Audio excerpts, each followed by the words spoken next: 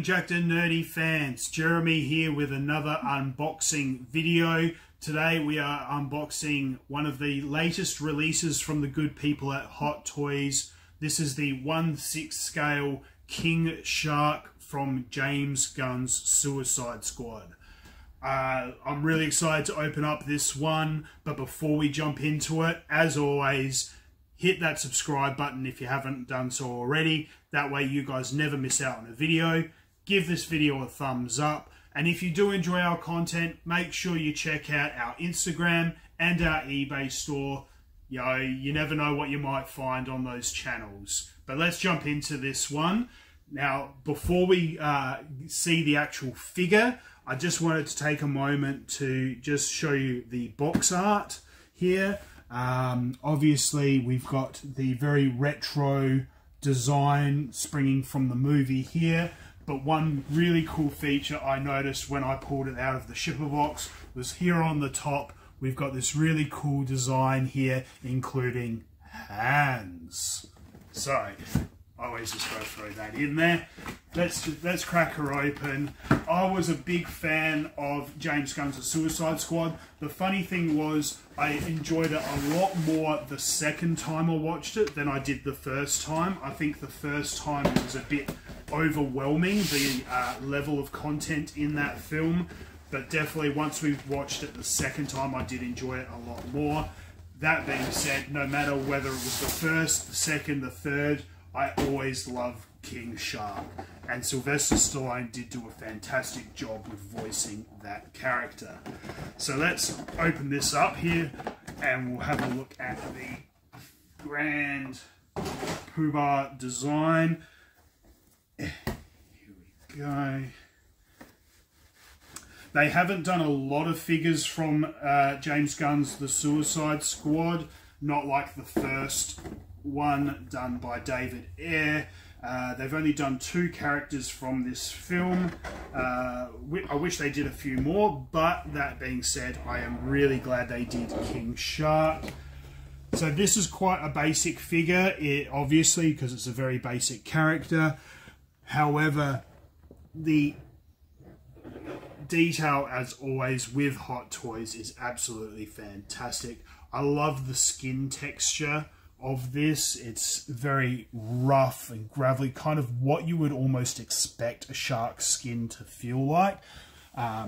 Obviously they've got all the little teeth, little num-nums there.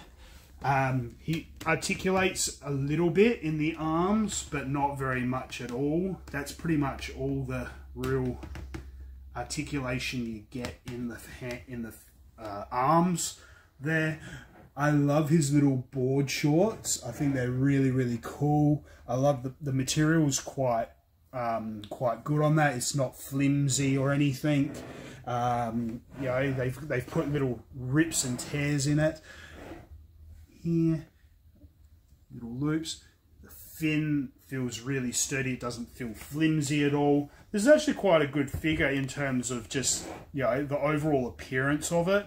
As I said, you can move the feet around a little bit and the arms. Not a huge amount of articulation, as I said, but that's okay. Now, obviously, it hasn't come with lots of gadgets and gizmos because King Shark doesn't use any of those. However, it has got a few little, where you got alternate hands that you can interchange on him.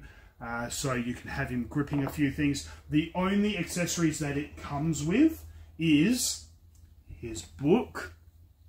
So you can have him sitting here in your collection, reading, because we all know he's very smart. And it does come with a little Starro as well. So you can almost have him num-numming on a Starro. But all in all, you can just have him in here going hand. So that's pretty cool. So I do like this figure. Like I said, it's more of an accompanying piece to the rest of the collection. Obviously, you wouldn't have this as a centerpiece. Like I said, it doesn't come with a lot, but I do think it will sit very nicely in there. Once I get the accompanying Peacemaker figure, I think it will look really good having Peacemaker and King Shark in there. Like I said, they didn't do a lot of figures from this movie. I wish they did a couple of others. It would have been nice for them to maybe do an Idris Elba, Deadshot, you know, or a Rick Flag, or what, you know, one of the other, maybe even Ratcatcher. I don't know. Maybe, yeah, maybe having King Shark and Ratcatcher together, the two friends, that would have been pretty cool.